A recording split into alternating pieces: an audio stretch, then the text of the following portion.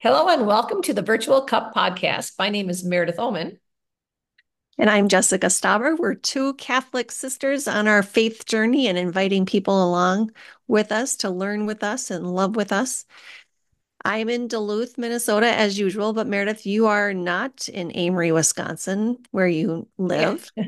Normally, I would be joining from my hometown, but this week I am blessed to be in Texas visiting our sister Gretchen, her wonderful husband, and their three children. So we are going to do we went to church this morning. We prayed the rosary. We're going to do some praying and we're going to do some juicing. We're working on some healthy eating this week. Yeah, and our topic today is going to be confession, but let's talk about juicing for a few minutes. You went to a retreat, the St. Hildegard retreat in Montana a Yep. few weeks ago, and summarize what the retreat was about. Yeah, well, Jessica, in the Catholic Church, there are four women doctors of the church that are recognized. We have Saint Teresa of Avila, we have Saint Therese of Lisieux, we have Saint Catherine of Siena, and we have Saint Hildegard. Saint Hildegard joined the other three. She's the most recent one. She was canonized in 2012, I believe, by Saint Benedict. And so it Pope Benedict. Pope Benedict. I'm sorry. Thank you, Jessica. Yes, maybe someday to be a saint, but yes, Pope Yes. Benedict. Um, and and so I'm just learning about her. So she's pretty fresh and newer to the circuit. But Saint Hildegard is someone who just she had many accolades, but this retreat was based on just how God has created nature, and God wants us to be in nature, and nature can be very healing. And eating healthy food is a big part of healing. And so we learned about spelt. It's an ancient grain, spelt, spelt. And we also learned about juicing. And this woman who runs the retreat has used some of St. Hildegard's,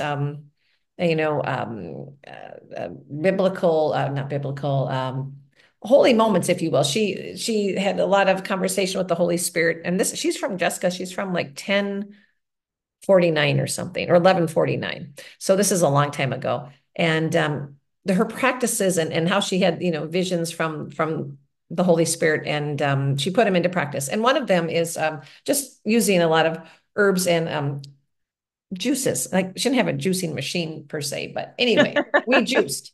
We learned how to juice. And why is it so near and dear to my heart? As we've all been praying for Gretchen and healing, Jeannie, who ran this retreat, she through a variety of modalities, if you will. One of them that she used was juicing, and she would drink juice like 8 glasses a day. And we're talking, Jessica, taking carrots and celery and turmeric and ginger and putting it in, and it grinds it all up and it just shoots out the juice like no pulp. And so she attributes a lot of her healing to juicing along with other things. And again, I'll put a disclaimer. I'm not telling everyone that, I'm going to go cure cancer, but Gretchen has been so beautifully modeling for us the power of prayer and faith along with, Western medicine and Eastern medicine. And she's really putting a lot of those into practice. And juicing is the one item that was left on the table. And I feel really that St. Hildegard guided me to this retreat, and I felt confident enough that if we could come together, that we could figure this out. And we did do some juicing already, and it's super cool. And tomorrow we're going to hit it hard and we'll take pictures. So I'll let you know how it goes. Well, that's just amazing, Meredith, that you went to that retreat and that you're taking the gift of what you learned and sharing it with Gretchen. And Absolutely. I look forward to trying the juice someday. Well, I have a juicer at home, so we now have two. And that's the other thing, Jessica. I said, I'm going to buy a juicer and I'm going to fly it on a plane. Well, we'll have to ask the people, but there was a beautiful couple that said, we would like to purchase a juicer for Gretchen. And so they purchased the juicer, had it shipped directly to Gretchen's house. So thank goodness I didn't have to fly with this like 40-pound juicer and blades. I'm not sure how I was going to get it there, but God provided. So now we each have a juicer. And so I'll be able to, you come to my house, Jessica, and I'll juice for you. Nice, nice. All right. Well, today we're going to talk about confession. Mhm. I went to confession this weekend, and confession is such an interesting thing in that it's beautiful. And it's a beautiful way to bring your sins before God, um, through a priest and being absolved of your sins. So it's a beautiful thing, but it's challenging. I I go to confession. There's been times where I've been good about it, and then I fall off. And confession gets easier with practice. So the more often you go, the easier it is. But I went, and it was great. So That's awesome. yeah. And you, Meredith, were just part of a retreat at your church. That tell us about it. And I Yeah. know there's confession was part of it. It was. And Jessica, it's really, really great. It's an initiative through the Diocese of Superior, and we were the pilot church. And our goal is to, build community within our church walls, right? Really bring the parishioners together, build community, come before God, and eventually go out and evangelize and invite other people in. We have to go beyond the church walls. And what better way to start that process than to go before the Lord? We had adoration. So we had 2 4-hour evenings, and we had adoration each night, and we had confession each night. And Jessica, there were several hundred people there on Sunday night. We had 8 priests, and the lines were full. Jessica, some of these people hadn't been to confession in 5, 10, 15, 20, 40 years. Yet they let that wall down. They let that scared feeling go, and they just felt so welcome and invited. And there was a woman, and late 70s, 80 years old. So someone who's been on this earth a long time. She goes to church every week. She said, and I quote, "This was the best day of my life." After she went to adoration, after she went up to the Blessed Sacrament, and she also went um, to reconciliation, had confession. And there's just something powerful. There's something healing about it. And I'm not here to convince people. All I know is in our Catholic church, it is a sacrament, and it's a sacrament for a reason. And it's very special. It's very sacred. And the priest is the conduit. The priest, I heard Father David Pavanka talking about it on the Hallow app, and he says, "I really don't care." Sorry, Father David, if I'm missing the words, but it's like, "I really don't care about your words. I'm just being the conduit for Jesus. I'm not really," he didn't say I don't care. He's like, "I'm not really listening to what you're saying. I'm not judging you for what you're saying. I'm simply the messenger, right? I'm the conduit." And when he said that, I thought, that's so cool. Because I think sometimes, Jessica, people feel like, "Oh, I don't want to tell the priest, like he knows me, he's going to see me." They're not looking at it that way. If you can look at him like what he's actually really doing, he has been blessed with the ability to take the sin and offer it up to Jesus. Right, Jess? I mean, and I think if Yeah. we can get past that. Anyway, Jessica, people went to confession they hadn't gone in years, and for that woman to say this was the best day. And another thing a woman said to me, she came up to me and she just said, "Meredith," and she'll know, she's a listener on here. I'll have to ask her later if we can bring up her name, but I won't.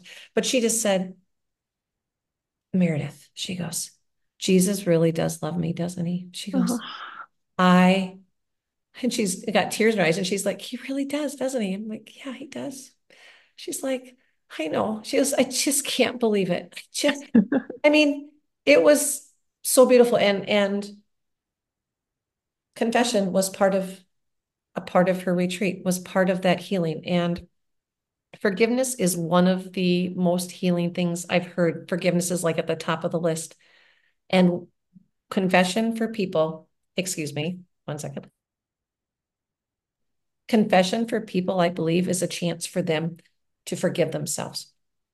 Bring it to Jesus. And when you understand that he loves you unconditionally, and his graces are bestowed on you, you can then forgive yourself. But I think you have to release that to Jesus, and then real healing can begin. So yeah. yeah, it was amazing. And Oh, chills when you're sharing those stories, Meredith. And I've experienced it myself. You've experienced it yourself, um this joyousness, this mm, joyous feeling after you've presented your sins to the Lord. And he knows what they are, but you're still presenting them and asking for forgiveness and being absolved of them.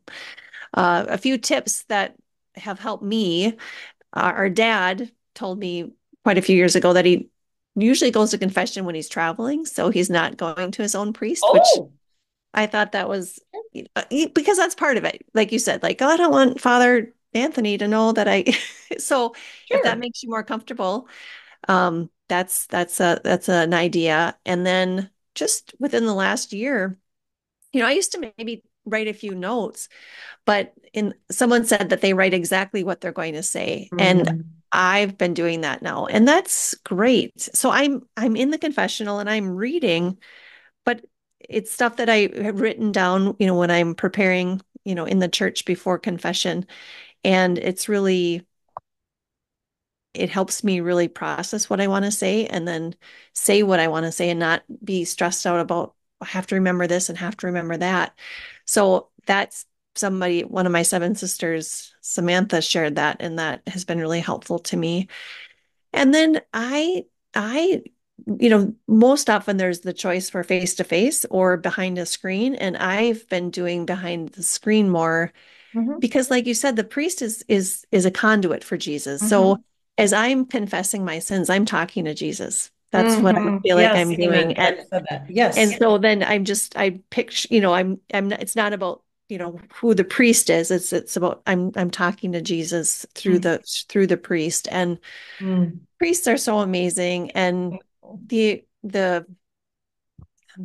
absolution they give, the advice they give, the reassurance they give is so beautiful. And no priest is ever going to say, I can't believe you did that.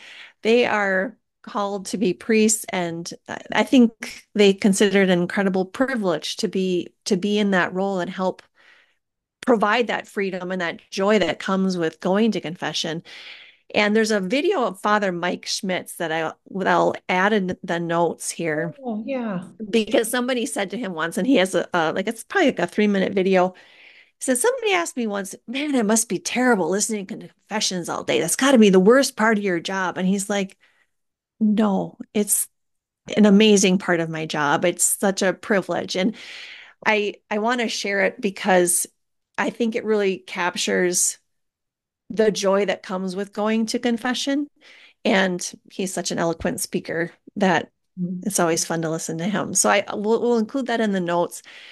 So it's kind of this interesting thing, Meredith, right? Confession is so freeing. That woman at the retreat's the best day of her life. Mhm. Why don't we go more often? Right. That's a great question. It's just like as I health coach people, I know I'm supposed to drink 64 ounces of water. I drank 8 today. Why don't I drink more water? I know I should eat my broccoli, but why don't I eat broccoli every day? Yeah, I think it's simple as that. It's not a habit, Jessica, right? It's not a habit. And I love that you gave some tips like, hey, maybe go to confession when you're traveling, just to get back in the groove. Take some notes before you go and reflect. Go online and research. I can tell you this. Don't worry about being perfect. The priest is so delighted to have you in there. They'll talk you through it. They're going to be easy on you. They're not there to say you're awful. They're there to help you move forward in your healing and be forgiven. Um, no, I got sidetracked. Okay, I'll have to come back to that. But I wanted to tell you, Jessica, everyone, it's the day we're recording this, it's Priesthood Sunday. And yeah, it's Priesthood Sunday today. And so we at Mass today, as I'm listening to the priest, I was thinking about my son. My son is 26 years old today, and Carl is our oldest, and he's in seminary. And I was just thinking, well, his birthday's on Priesthood Sunday, and he's on track. I mean, no pressure. He's still in the discerning process, but so far he's just loving all of it. And I know confession is something that if God willing, he goes, is received in. That's something he does look forward to. So anyway, sidebar. So, how often should a person go to confession, Meredith? Any thoughts on that? I do. I do, I do, I do. Okay. When you go to Medjugorje, maybe it'll be interesting to hear what they say. But when I went to my retreat, one of the retreats last February, we talked about like some practices that done on a regular basis could really strengthen your faith. And so my ears perked up. For me, praying the rosary daily, reading the gospel daily, going to mass weekly, going to adoration weekly, and confession monthly. Now, you might hear it otherwise, but since then, I have been going. Now, this is not me bragging. Everyone hear me on this. This is coming from someone that used to do C and E, Christmas and Easter confession. When they'd say, okay, it's time to go to, I would go out of just, this is what we do. And I would go to confession. It was fine, but I embraced it this last year. And Jessica, I actually on my phone in notes wrote down confession, and it's almost, I don't want to say it's a game, but it's fun because I keep track. May Oh, 17th, May 6th, April 20th, March 18th, November 11th. Maybe I missed something in there. And then I write down what I actually my confession was, and then I write down what my penance is. December 6th, December 9th, I 3 days apart. February 10th, February 17th, April 6th. Anyway, I could go on and on, but I've been just keeping track in my phone, and it's cool. It's like, oh, so when I go in there and I say, Father, the last time I've been to oh, confession, I literally take my phone out and I've been just taking notes on here. Now I could transfer it to a paper, but with technology, like it doesn't even phase the priest. I just take it out. My confession's on there. It's invigorating. And Jessica, what it's doing is I feel like I'm more clear and more focused on a daily basis to just be open to what God has, because I feel like I'm letting go of maybe baggage. So that to me, by going to confession once a month, is proving to be really spiritual and powerful. I will be excited to hear if you learn anything at Medjugorje, because I know confession is a great opportunity in Medjugorje. So mhm. you'll hear more about that, or we'll be able Yeah. to hear more when you come back. Yeah, our Bible verse today is Psalm 41, verse 4. As for me, I said, O Lord, be gracious to me, heal me, for I have sinned against you. And that's what confession is, right? We go before the Lord through the priest and we say, I've sinned, I screwed up, I made a mistake. I remember when we were little, it would be things like, I hit my brother 3 times. True. Yeah, I I know. talked back to my I mother, talked back to my mother. Yes. Yes. things like that. And Mhm. as adults, for me, and you know, we're not, it's sins of being an adult and of being stressed and acting out in anger or not treating people with the love of God. And um, it's a important time to reflect and basically say, I screwed up. Lord, help me to be better. And that's the grace that we're asking for through confession. And we kind of get a clean slate then when we come out of that confessional and let's try this again. And I think to the frequency of going to confession, it kind of keeps you on the straight and narrow in a very positive way. So Yes. I really like the idea of keeping track of the confession dates because that it creates An a positive accountability too, accountability. Jessica. It's like an account. It's intentional. It's intentionality meets accountability, and it's just you and God. And here's the thing, folks. He already knows what you've done.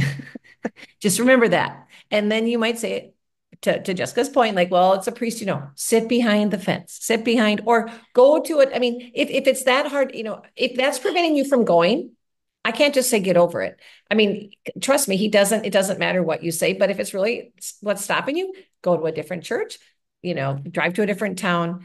But I promise you, they don't sit there and take that home and go, oh, you should have what Meredith confessed today. No, they're just like you said, they feel very privileged to have that opportunity to be that conduit. I really do. Yeah. So, So that brings us to our challenge this week. mhm. Go to confession. Road confession. Yep. Give your- Call the church up if you don't know when they are. If it's not on the website, call, ask. And Jessica, there's been a number of times. In fact, one of those I was reading the dates. I'm like 3 days apart. I was like, Father, I need to come in. And it was like, I need to get this off my chest, if you will. And he didn't say a word. He didn't tease me. It was only 3 days apart. But yeah, just keep track on your phone. And if it has been 40 years, so what? It's been 40 Mhm. years, so be it. That there's no judgment. Again, God knows it's not been 40, that it's been 40 years. It's okay. But you will feel, and if we can all just go show up with a lighter load and more healing, then we can better reflect God and do his work and steward the gifts that he's given us. So confession. Well said. Okay. Well said, Meredith. Would Thanks. you like to close us in prayer? Yes, please. In the name of the Father, and of the Son, and of the Holy Spirit. Amen. Dear Jesus, thank you for just the courage for us to talk about something that used to be so scary to us. We know we're no experts, but we just really trust in the words that you gave us tonight, and just pray that it will challenge us to continue to dig deeper in our confessions, and praying that it inspired, even just the one tonight. Lord, thank you for your Son. Holy Spirit, thank you for living inside us, and letting us shine your light out to others. Mary, if we can only love your Son like you do, thank you for being such a role model to us, and we are so grateful for you, and just your intercessions on a day-to-day basis.